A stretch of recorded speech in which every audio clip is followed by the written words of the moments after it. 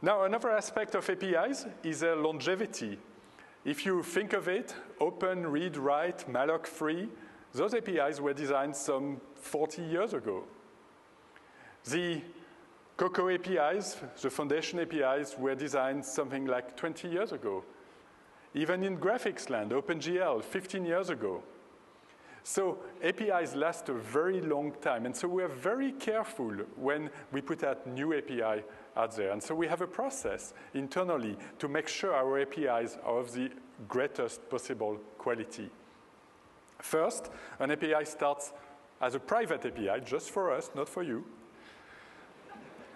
And we iterate on it until we are happy with it.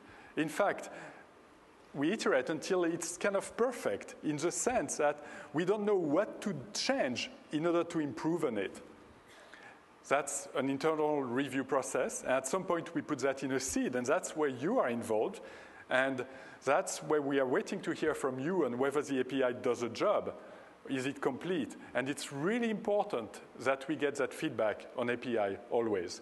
Because we are going to then ship our product, and then we commit. I mean, as much as possible, we commit forever. We try really hard to make sure your applications keep working generation after generation.